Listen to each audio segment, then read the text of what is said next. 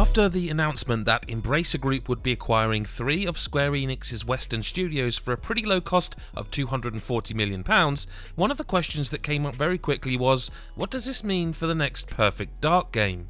Now this is a little confusing because the next Perfect Dark game was actually announced as being developed by the Microsoft owned and founded studio called The Initiative. Made up of veterans of the industry, the idea is to reboot Perfect Dark for PC and the modern Xbox family of consoles.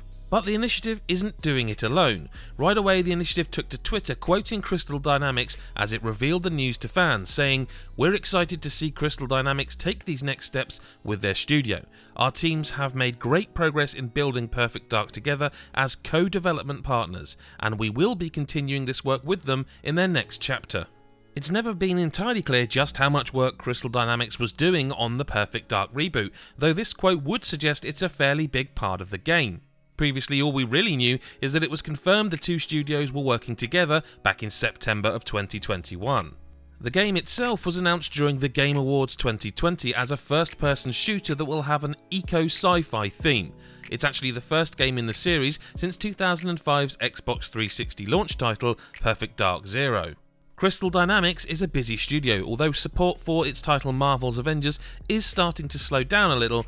The developer recently announced a new Tomb Raider title is in development and will run on Unreal Engine 5.